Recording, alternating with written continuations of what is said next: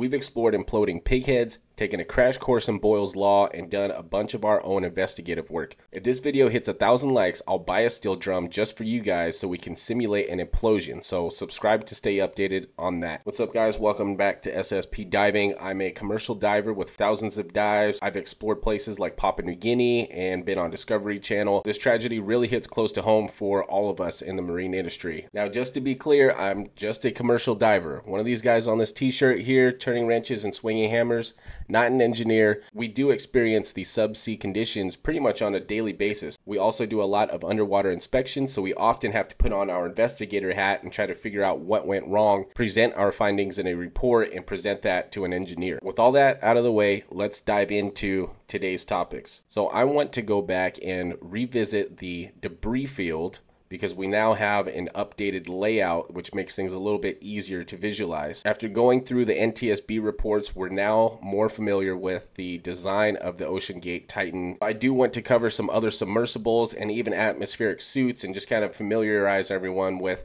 the other designs and why there was so many issues with this one and why this one received so many warnings from others in the industry. So a lot of folks were wondering why the debris field was so close together, why everything was all grouped together. Well, there's actually quite a large debris field, so we're going to look over that. They have St. John's Lighthouse marked. St. John's, Newfoundland is the port where the OceanGate Titan left out of on its voyage over to the Titanic. So they provided us with two maps for the debris field. So this one shows the debris field from a bird's eye view. That's a little bit further out, just so we can get an idea of the magnitude of the area that we're dealing with here. So they listed the measurements down here at the bottom. So this is 500 meters down here. So this actually is a pretty large area. And the reason why it's such a large area is because the OceanGate Titan likely imploded mid-water. Okay, so to give us some perspective, we have to go back and look at this U.S. Coast Guard presentation that they provided for us that had all the communications, and it pretty much gave us a great visual aid of the dive going down and when they lost communications. That's going to give us a good idea for this debris field and why everything is actually spread out, even though in the footage it actually looks like it's close together. So this is the video summarizing the events of the OceanGate Titan from the time that it left port out in Newfoundland. The OceanGate Titan uses essentially just short form text messages, little acronyms that they send back and forth. So there's actually not a whole lot to go over here. The OceanGate Titan is just being towed behind the Polar Prince. If you guys remember, it's being towed on that Lars system. They begin their dive at about 9:20 a.m. and have some communication breakdowns. Not really worth noting in this video. We're going to start at the implosion. So the Titan drops its weights at 3,346 meters. That's about the pressure of 4,900 psi per square inch. That's the last transmission that the OceanGate Titan sent to the Polar Prince. That's the last time we heard from them. At approximately 10:47 a.m. on June 18th, 2023, communications and tracking from the submersible Titan to the Polar Prince was lost. So the Titanic sits in 4,000 meters of water, about 12,500 feet. Well, the Titan imploded about 654 meters above the Titanic, which is a difference of about 2,100 feet. So it's about half a mile above the Titanic is where it imploded. It's going to appear through like the pictures and the ROV footage that it actually imploded close to the seafloor because everything's so close together. That's not the case, and I'm going to show you why. So this is a really good implosion simulation from Atomic Marvel, his YouTube channel. I'll leave that linked below. But this is the implosion here in slow motion. Now, we've looked at numerous implosions, right? And we might be doing our own soon. But I want you guys to pay attention to these dome end caps. So those dome end caps, those weigh 3,500 pounds. In addition to that, even though this is about a half a mile above the seafloor, these have nowhere to go but straight down. And they're so heavy and they're nice and round. They're nice and round and streamlined that they're just going to go straight down. So I've done a lot of search and recovery throughout my dive career, and anything like this would end up orienting straight down. So I just have just a simple battery as an example. So everything in water is going to act the same, right? But so if this battery fell, so if I dropped this battery in 100 feet of water, this is what it would do. It would orient down like this, and it would just go straight down. You see how streamlined this is? So that's a bit exaggerated, but it's going to be the exact same. But it's going to be the exact same idea here with these end caps. So when we're looking at that rear end cap that has all the holes shoved inside of it, well, if you can just visualize that end cap actually going straight down, that's essentially what it did. Everything got shoved into that end, and then it went straight down. Okay, so I can't believe I actually found a clip of this online, but this is essentially what I'm talking about right here. This is the perfect illustration. So in water, what happened is that the end dome, this is the end dome with all the pieces of the hole shoved in it, and it fell straight down. And then once it fell, it leaned over. That's exactly what happened. Remote, for example, which is a little bit more flat. This thing in water, it's flat and it's light, so it'll kind of like catch the water and go down and go separate ways. So something with flat characteristics, something that's lighter, if we were to drop this could end up 100 feet away if we drop this 100 feet of water, versus this battery right here, I can guarantee you it's going to go straight down. So let's just keep those characteristics in mind when we look at the debris field. This is slow-mo, just to give you guys an idea here. And I think this is actually pretty accurate. So you can see the tail cone. It's showing the tail cone got split, but we know that it didn't, right? That stuff stuck together. But as far as everything else goes here, I think this is pretty accurate. You can see all the debris, all this fairing material, all these lighter sections here, all these little pieces of debris are going to get scattered. Okay, and so we can actually see that here. So we got 500 meters. So we got 500 meters right here. So this is all approximately within 500 meters of the bow of the Titanic. Now, also the Titanic is split into two sections, right? We know that. So for reference here, here's the Titan debris field, okay? And this is the Titanic bow segment right here, and this is the shipwreck right here. So we can kind of get a better understanding of where the incident happened versus where the Titanic rests down here. Okay, so now the end caps. So here's one of the titanium rings. Here's one of the end caps, and now we have a small field of debris. The thruster. The general field debris is going to be right here. So all of that heavy material actually stayed relatively close together. It was approximately, what was that? We would say that's not too far off. We look right here down at the chart. This is only about 50 meters apart. So like I said, anything that's heavy, and also it's got kind of that streamline to it, that streamlined shape, that big dome is not going to do this underwater. It's so heavy, it's just going to go straight down, and it's got that round end that in water it's just going to react. It's going to react like that. So I know that from the hundreds of search and recovery dives I've had to do throughout my career. Now we can't say the same for the rest of this debris here. Smaller debris. The thruster and drop weight tray made it all the way over here. So now the other thing I want to point out here is when they did find the debris field, it could have been anywhere. They could have landed straight on it, and most likely they started off here on one side, and we call it mowing the lawn. You're going back and forth between coordinates, and you're searching until you run into something. So that's likely one search method that they used, and then once they ran into the first thing, they keep going, and everything is relatively close to each other. There's also pretty good visibility at the bottom, so with those powerful lights, even though it's dark, you can see quite a ways out. So when they just mow the lawn, they just keep running into more and more here, and then they just go ahead and map it out. Now the area that they searched is going to be much larger than this, right? So they likely searched this entire area here as well. and searched over by the Titanic. With this, you can't tell much. It doesn't give you a good idea. So I'm going to show you a photo that's going to give you a better view here of the debris field layout.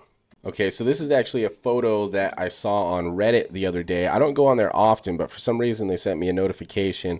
And so they actually marked everything out here with lines. So they took that map and marked everything out with lines here so you can actually see the important structures. So this is the Titan's last known position. This is the center of that red circle. And this is the rear tail cone. It was right here. So it was actually pretty close to where the implosion took place. Again, the tail cone, I would have to think about those characteristics of that. I think that there's a lot of weight in the tail cone, so that's probably why that also went straight down. It's also got that white fairing material around it, that sort of shell, which is sort of streamlined. So I can imagine that the tail cone was just go straight down as well.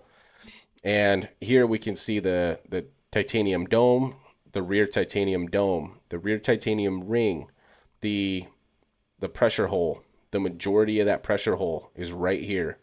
The other titanium ring and titanium dome. So these were all very close together. And we know that from the ROV footage, but just to give you guys an idea, when this is 2,000 feet, when the implosion took place 2,000 feet below, stuff will still just go to the bottom. So as long as there's no strong currents at the bottom of the ocean in that location, everything is just going to go straight down. And then, yeah, so there's a 24-inch debris with light.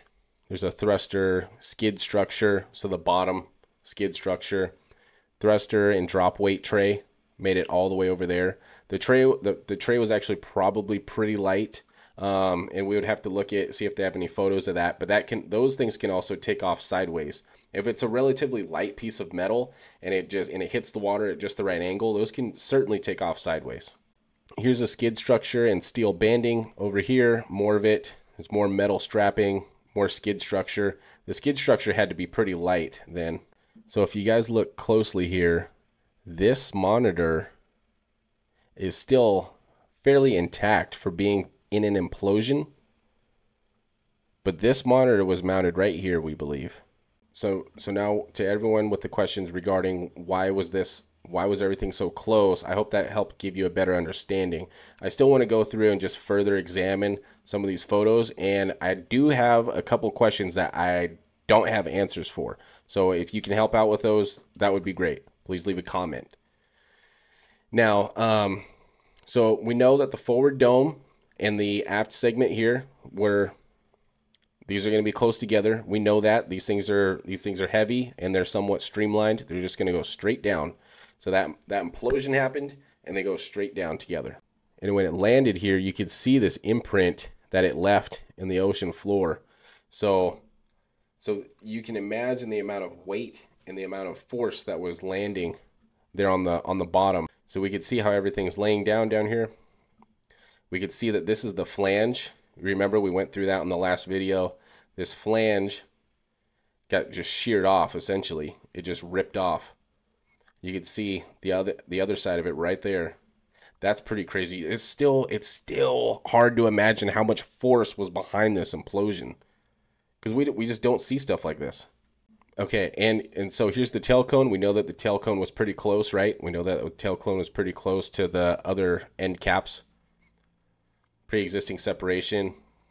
Now this, you know what, after looking at this again, I could see how it just went straight down. I mean, the majority of the weight is going to be down here. I believe that there were batteries here in the tail cone, so it would probably orient itself so that the batteries are face down, and it's so heavy and it has this streamlining fairing material on the sides that, yeah, that's just going to go straight down as well. Okay, so now here's what I want you guys to picture. So when the implosion happened and the debris made its descent, its free fall down to the bottom of the ocean, it was straight up and down. So it didn't just fall like this. The debris field was rather tight, close together. Within 100 meters was the majority of the debris. So we know that everything went straight down. So this, it didn't fall down like this, and it sure didn't fall at an angle like this. This went straight down, and then once it landed, all the weight of this carbon fiber caused it to lean. Again, we could see here, so you could see again here how much materials got shoved into this rear end cap, into that rear dome, causing the titanium ring to split from the carbon fiber hull. And I guess it sheared the bolts that were holding this hatch shut, which still, that's it's a crazy amount of force to think about. And again, if any of you guys are curious here, this is actually an O2 cylinder. And once the implosion happened, this happened. The O2 cylinders that were used for the rebreather system imploded instantly as well. So remember the O2 cylinders inside, that's for their rebreather. That's for their rebreather system. Those are those large green cylinders that you guys will see on the back of welding trucks and the back of gas trucks. So those in hospitals. So they had a couple of those inside there laying down flat on the bottom of the hole. And I mean, it just twisted those like nothing, like Play-Doh. It just treated it. I mean, this is, it's still hard to imagine, because I mean, this looks like it's a malleable material, the way it's just bent and twisted and contorted. So, and here you can actually see another part of that. This is the carbon fibers, which, wow, look at how much it's just ripped. And then that that flange there just got absolutely just ripped off. Really makes you wonder what they were ever thinking going down there and something like this. Okay, again here we could see this rhino liner. I mean, there was a lot of people that were defending the rhino liner. I still don't think, as someone in the marine industry, that it should have been used as a waterproofing material for carbon fiber, especially when the carbon fiber hull was supposed to be 9 inches thick, and they went to go with 5 inches. They had warnings from everyone. They had issues during manufacturing. They didn't have an X-ray inspection performed. So you take this off. Yes, it's going to protect, or you put this on, this rhino liner on. Yes, it's going to protect the carbon fiber material from abrasion and other things, but it's also going to limit the visual inspection. So if you're not going to do an actual X-ray on it, X-ray inspection periodically, like it should be done, like the American Bureau of Shipping recommends, well, then the next best option is to do a visual inspection, and this limits the visual inspection. And we know that inside of the Titan, they had walled off, which you can remove those, but it doesn't sound like that was really something that Stockton Rush was inclined to do. So yeah, I'm not sure what this material is here. Here you can actually see some of the glue that was glued to the carbon fiber hull. It looked like it actually just ripped a lot of that glue off, is what it looks like to me. Also, I don't know what the impacts of this carbon fiber is going to do. It's probably not going to do, it's not going to probably have much impact on the seafloor, but it just completely obliterated this thing. I mean, look at all these little pieces that are on the seafloor here. Pretty crazy. So now this right here is during the salvage operation. And the reason we know that is because this is actually tipped up. So you can actually see this rigging that they have installed back here. So this this shackle right here was already on the Titan. That was a lifting point, but you can see that they added rigging to it. So they're getting ready to do a lift here with this.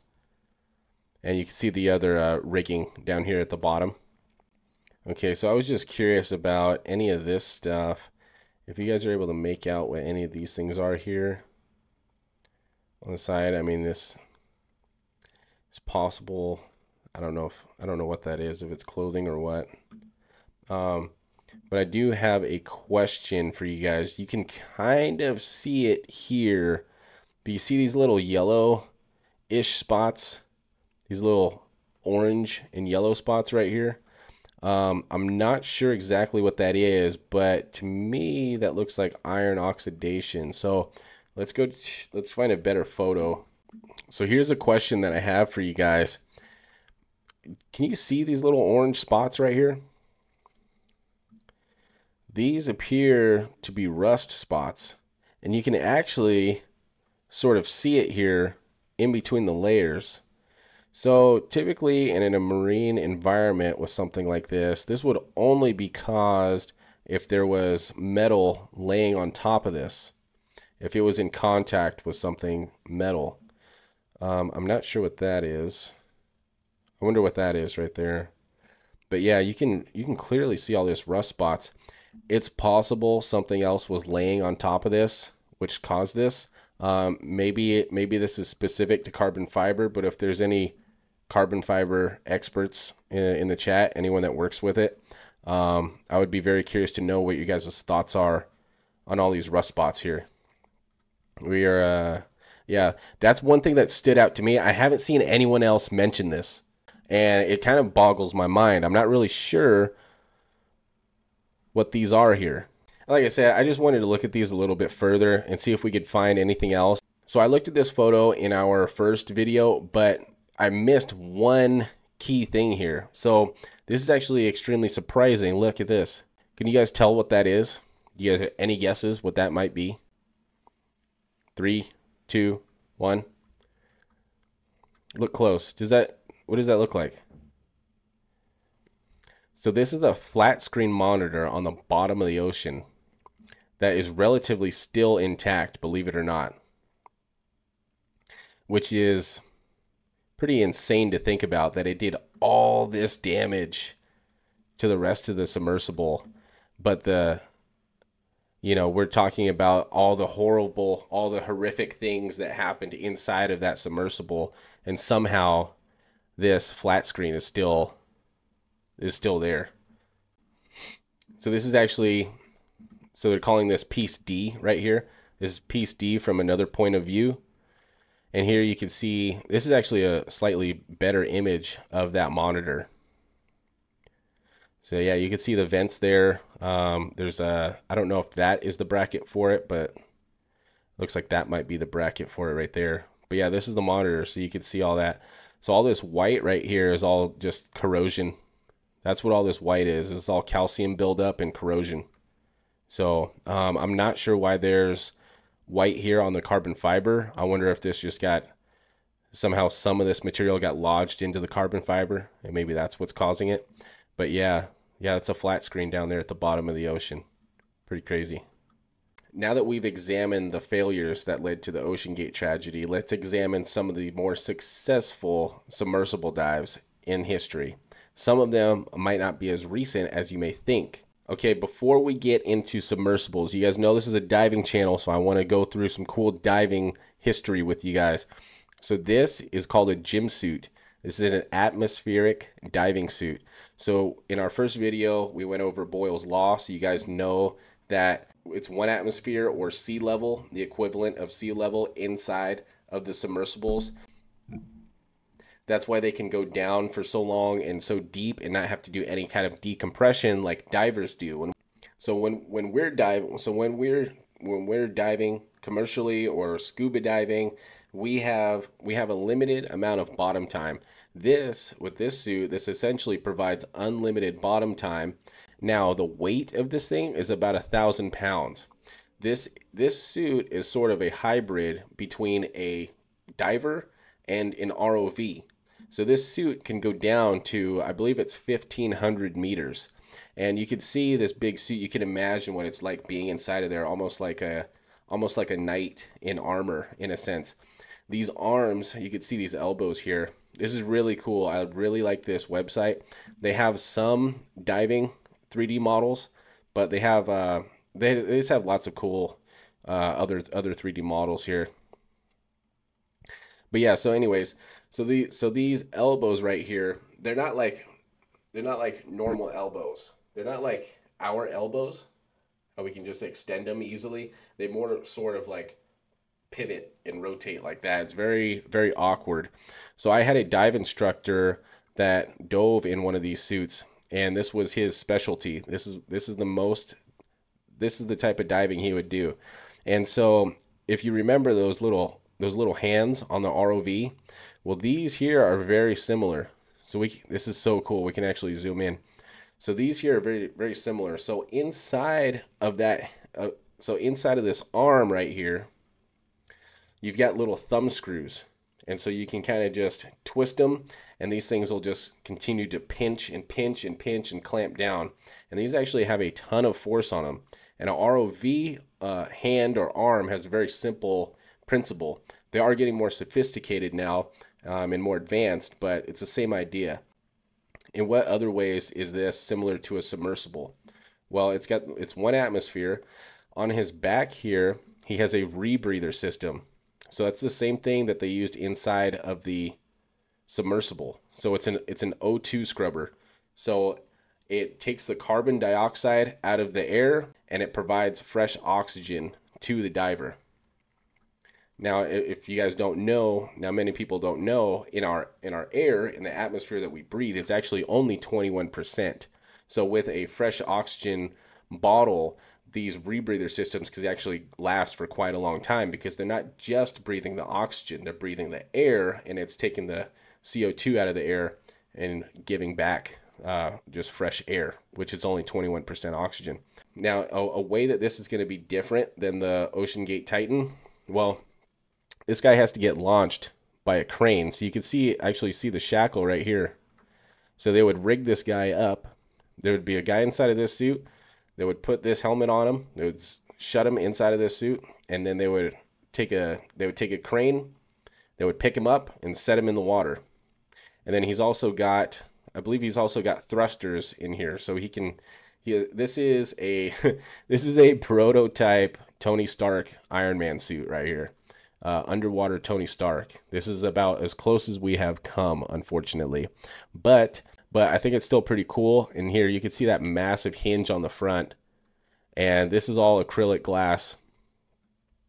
So yeah, pretty cool. Now this is actually, so this model here, they say that they're still working on it. This resembles more of a space suit. This is the ADS, Atmospheric Diving System 2000, meaning that it's good for up to 2,000 meters. So I think at a certain point, technology outgrew the demand for these type of suits, because you can safely send down an ROV without putting a human life at risk. And this just ended up being too much risk. Essentially, you can just use a joystick inside of a nice warm room on top of the dive boat, and you can control the ROV. Now the ROV, and so similar to an ROV, this dive suit and the previous one I just showed are going to have umbilicals going back to the surface. What's an umbilical? It has communications, and usually if you are surface applied diving, like commercial diving, it's going to have your air, backup air, depth gauge, things of that nature. So this is all lights, camera that's getting sent down to him, and they didn't include that, which is fine, but I think this is still pretty cool. And they just have a single piece of glass. And so the way that you get, okay, continuing on our history lesson, this right here, this contraption right here is actually the first submersible to make it to the bottom of the ocean. I mean the bottom, the Deepsea Challenger expedition. This went to Challenger Deep in 1960, more than 10,000 meters below the ocean surface. So for reference, so surprisingly, there's not a lot of information on the Trieste. A lot of the credit actually goes to James Cameron because he was tied into the Titanic. As we know, he went to the Titanic. He's been to Challenger Deep on his own. But so here is the Mariana Trench. This is the Mariana Trench. So this is the deepest point in the ocean right here. Deepest point in the ocean. Now this is Challenger Deep, the deepest spot. So this is the Mariana Trench, deepest trench, right? This is still the deepest part. Challenger Deep is the deepest point in the ocean. Now, for reference, if the bottom of Mount Everest started here at Challenger Deep, it would still be about 2,000 meters below sea level. So how crazy is that to think about? So a lot of us have a hard time just picturing Mount Everest in general, what the magnitude of that would be. But imagine the magnitude of that having essentially the weight of Mount Everest on top of you when you're at these depths and at these pressures. So here they actually give credit to Trieste. So this was the first time this was accomplished was in 1960. And so when they went down there, it was for a good 20 minutes. According to the two men on board, there was a loud bang, and then they decided to call it. They said, okay, that's good enough. We're going to go back up to the surface. So, but shout out to them and in the Navy that was involved there. We have a lot of us as commercial divers. We pay a lot of respect to NEDU, which is the Navy Experimental Dive Unit. Those folks in the military did all the testing and all the suffering so that we didn't have to. They figured out what the limits are for the human body so that we didn't have to risk ourselves. So we have guidelines to safely work with now. So just to also give a magnitude here. So this is the dive depth of a nuclear submarine. Allegedly, 244 meters. The deepest recorded scuba dive was at 318 meters. So, you know, a good 1,000 feet below the surface. That's pretty crazy to be on scuba. I've seen some photos of that, and he had a bunch of tanks strapped to him. So, yeah, pretty crazy. At 1,000 meters, that will be the last trickle of sunlight. At least here, where it's warm blue ocean. I mean, I've been 100 feet under, and it's pitch black down there. So, 2,500 meters is the deepest diving whale.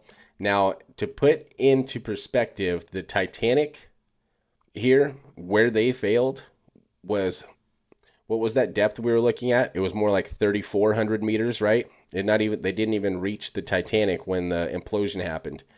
Challenger Deep is at 10,000 meters, almost 11,000 meters right here. Just shy of 11,000 meters. James Cameron's crazy self was down there for 6 hours, around there scooting around, taking pictures in the name of science. Pretty crazy.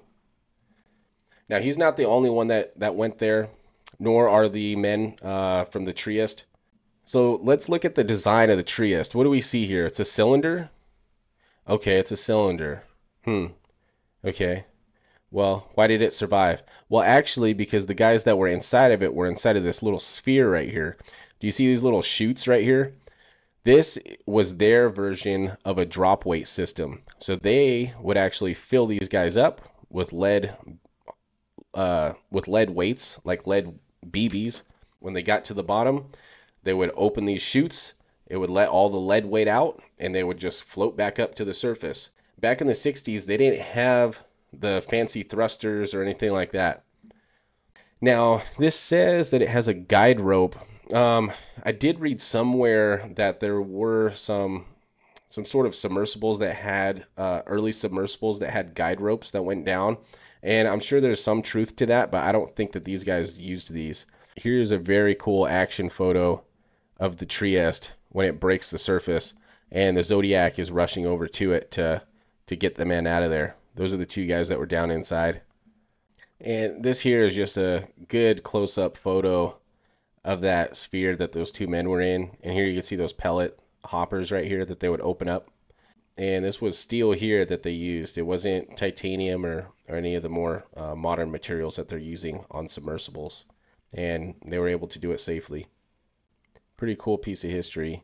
It also had gasoline ballast tanks. And gasoline floats in water, so I believe that they used that for buoyancy rather than air. Because if they were going to use air to kind of keep things afloat or upright, well, we all know air is going to compress and it's going to implode. So, yeah, so they had lead hoppers for drop weights, and they had gasoline for buoyancy back then. Pretty freaking crazy that they were able to do this in the 60s and figure this out. Shout out to them. So that's not the only submersible from the 60s that is still around today and doing work here. So Alvin was actually constructed in 1964. As you guys can see there, it's got a sphere for a hull. Now, over the years, all these parts have been changed, and it's actually still diving today. In 1986 is when it reached the Titanic. This was the first submersible to reach the Titanic here. So they're just showing here how the design has changed over the years. And in, I think it was 2013 is when they actually upgraded that sphere. And this is the current design of Alvin. But it just goes to show that these things can be done safely, and the methods are tried and true. They have been proven to work. The spheres, we know, are the strongest shape, and those are not going to crush like a cylinder would. Now these are just some photos here of both the Trieste and Alvin. Now this one I don't know much about, but if you guys want, I can look further into this. I am kind of a Jeep guy myself, so Deep Jeep is kind of a cool name. But yeah, that's a cool little one. That's a cool little design right there. Pretty interesting. Oh my gosh, you guys, I just recorded a bunch of stuff and forgot to hit record. So I was talking about James Cameron's Deepsea Challenger here. So we're just gonna look at the design. I can't show you guys too much video, okay? I can show you just like a little snippet, but I can't show you much because it's all copyrighted. So as you guys can see here, this is the orientation. So this is the orientation, right? So one of the differences between this design and the Titan, well, we know that the Titan had its horrible Lars launching system, pretty much just continued weakening the structure as it's slamming on the waves on its way out to sea. We know that the Lars would tip up at times because they can't drain the water properly because it was just a poor design, which they were proudly stating that it was patented. In any case, I just want to show you guys this here. So the way that they would launch this is one of the differences here. They would launch it by boat with the crane. So they would launch it off the side of this support vessel, this huge ship here, this big mothership. And they have lift bags strapped to the top of it. Now these lift bags right here are pretty common. These are either 2,000 or 5,000 pound lift bags. And they have 4 of them. And they have these straps here with quick releases on them. And so when they launch this and when they recover this, the crane will set this in the water. It'll disconnect. The crane will disconnect from the submersible. The submersible will be sitting there, and then they'll pull these straps, in which quick releases these lift bags. Then the submersible will orient itself correctly. James Cameron's down here in his little sphere. He's got his arms. These are manipulator arms. They have arms on there so he can grab stuff, do stuff, take samples, probably take photos. He's got a bunch of cameras rigged on it right here, and I'm sure he's got cameras all right there too. These also have lights on them right here. So there is some material in here, so I have to be careful. I can kind of maybe just show you guys a couple snippets. So this is him getting in and out of the sphere right there. Pretty cool. So look at these thermal vents. So let me know if I get this wrong, but I think it's tectonic plates meeting each other, and then it's creating a crack in the Earth's crust, and then all the lava and magma, it allows all the hot water to essentially escape through that crack. I think that's what's going on, but I'm not sure. But this is thousands of degrees of boiling water right there. So if you guys haven't seen this movie, I highly recommend checking it out. You can really get a good idea of the diving operations and how everything works here. You know, any underwater mission is going to have its challenges, no pun intended, but you can certainly limit the amount of issues that may arise. So he also had communications with the surface. So they had a form of a transducer where they can talk back and forth to the surface. Even this old Trieste back in the day, they had underwater sonar telephones. So they were able to talk back to the surface. So this was actually a choice, okay, to just use short form text message, you know, and not be bothered. It was a cheap way out, and Stockton Rush admitted, you know, pretty much, and Stockton Rush didn't want to be bothered while he's down there. You know, I mean, it sounded like this guy just was an absolute maniac. He didn't want to be bothered down there, you know. And I mean, I get it. I've been to the bottom of the ocean and stuff, but this is the Triton submersible limiting factor. This is rated to full ocean depth. Victor Vescovo reached out to Triton in pursuit of this mission. He really liked their subs and wanted them to build these. This right here is a very cool So this like short documentary here is on YouTube, and it's got a lot of cool content, but it really goes over the engineering that went into building this submersible. Now, if I'm going to the bottom of the ocean, this is the type of quality that I want. You know, I want something that I know is fully tested, it's safe. These vehicles are certified, as was the Deepsea Challenger of James Cameron there. And so here with the design is slightly different. They have a sphere here in the center, and then it's almost like a so here you can see they actually have multiple acrylic windows, and they have the thrusters on that side there. I can't go too deep into this because, man, it's going to take a long time here, but yeah, so here you could really see some of that engineering. There's another look there.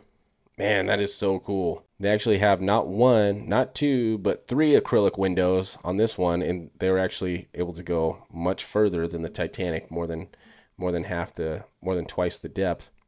So this was in 2019 when Victor Vescovo took this down to Challenger Deep at a depth of 10,000 meters. Now, again, this was one of Stockton Rush's complaints, is that it's very expensive to have a dedicated support vessel. Well, that's what this is right here. This is the DSSV pressure drop is what they call. And these names are pretty cool too. Pressure drop, limiting factor. But anyways, you can see the pretty massive crane over there that they have on the side to launch and recover this submersible. Yeah, that ship is awesome, dude. Look how sick that thing is. That's so cool. Yeah, now that is a ship. Yeah, so there you can see those acrylic viewports. How cool is that? They got 3 of them in there, and then you can see the lights right here. And I'm sure there's other sensors and things there, but yeah, very cool. This massive arm, look at this massive arm that's on the side right there.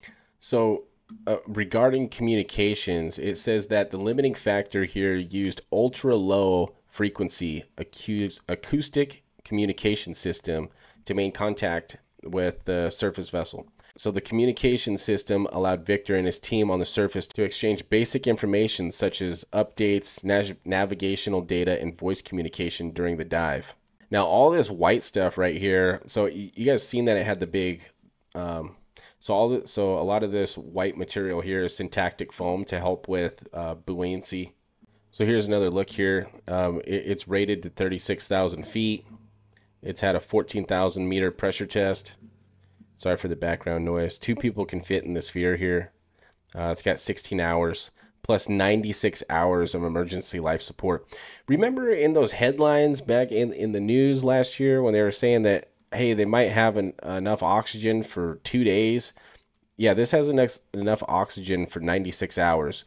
So now if you guys want to check this out, this is on 5deeps.com, but it has this little slider right here that allows you to get a peek inside of the design. All right, you guys, this is Triton submersibles. So these are the guys that built the limiting factor for Victor Vescovo when he went to the bottom of the ocean, the Mariana Trench. These guys make some extremely cool and also safe and classed submersibles. So I guess when you have a lot of money, you can spend some money on stuff like this. A lot of these are going to be designed for recreation. But I'm going to take you guys through here. We're going to take a little peek at some of their submersibles. Here you can already see one of their smaller, more common subs. You know, subs that you'll see on yachts. But let's just take a quick look here, okay? So first of all, do you guys see a difference between these submersibles and the Titan? I mean, these are premium grade, and a lot of these are designed and they need to look nice for high profile clients, but these are freaking cool.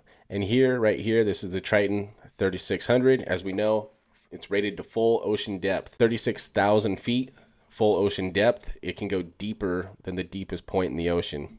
That's the type of confidence that you want when you're getting something built for you. So if you look here, if you guys want to go take a look on their website, so they're actually starting at, so their shallowest ones are between 330 feet and 660 feet is what they are rated for. This is the Triton Deep View. This is more for like a very shallow water, commercial submersible if you want to do tours. But I mean, look at the quality of this. Even just I know this is a rendering, but look at the quality. And here's some additional photos of one out in the field. That's so cool. These things are so cool. Now, yes, this actually has a cylindrical design, but the depth that it's rated to is 328 feet. So about a tenth of what OceanGate was trying to accomplish with a similar design. This next one right here, this is, so as they describe it, it's a luxurious entry-level super yacht submersible, which is which is so cool. But yeah, so this is a recreational, this is their version of a toy. This is their version of recreation. The Titan submersible, I said before that it looked recreational compared to other submersibles, but no, it actually looked much worse. If this is recreational, then that's what I want. Yeah, super cool. How cool is that? This is the Triton 660 Ava. Now, it's only rated to 660 feet. That's one of the problems here, but look at the design on this. You can fit, it says you could fit between 6 and 9 people on these submersibles. This is some top of the line rich stuff right here. And Triton and these are all classed, by the way. Keep in mind, these vessels are all classed. So that this here is just showing, hey, you could bring people on a tour, have a cocktail bar, you can have a wedding venue, you could use it for a wedding venue, dining, subsea, high rollers. You imagine just millionaires just gambling underwater. That's crazy. Yeah, that's so crazy. But yeah, donate to the channel so I can start buying one of these. Hit me with the super thanks so I can afford one of these one day. Okay, the last one that I want to show you guys. So we are going back to the Titanic, or rather Triton is going back to the Titanic. Now, this is going to be the next submersible that visits the Titanic, and they're planning to make that dive, I believe, in 2026. So this is the Triton 4002. Now, you can see how it has those gull wing doors, which is pretty freaking awesome. But I'm going to give you guys a better look at the inside. So it says direct dive. The Triton 4002 features large vents, a streamlined large profile, and simplified launch procedures, allowing you to spend the bare minimum of time on the surface before diving and getting on with your work. Once subsurface, the submersible's hydrodynamic shape with wings folded speeds the descent to 13,000 feet. The journey takes less than 2 hours, significantly faster than previously possible. So what they're saying is these wings right here, they drop this in the water, and once it begins its descent, it closes those wings, and then it just goes straight down.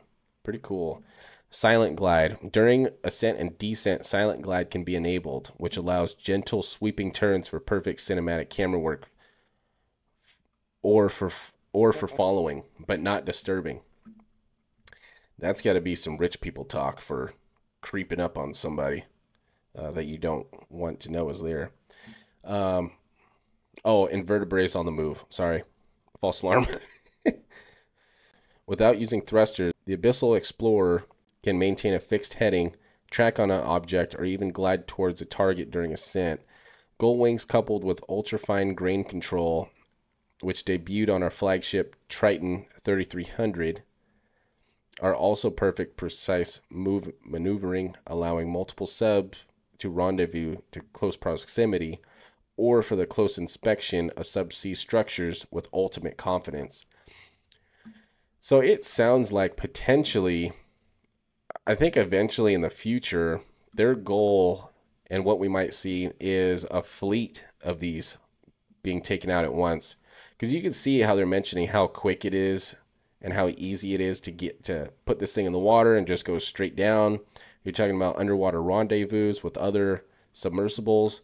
So I think that their intentions here is, well, we know that we can't safely bring 6 people down to the bottom of the ocean. It's just not possible. Probably, even if you had a large sphere, it's probably not safe. At some point, it would just wouldn't be feasible. So I think what they're talking about is, instead of doing Stockton Rush's idea, is having multiple of these, and they would be, could be working, could be down there together. Cool. Look how cool these things look. Yeah, you know, honestly, I hope that these make it down to the Titanic and we end up seeing some safe and successful missions. I think we would all love to see that. So here you can kind of get a peek inside. This is just a rendering, right? I haven't seen anything official, but you can get a peek inside. There's all the switches, and look, what do we have?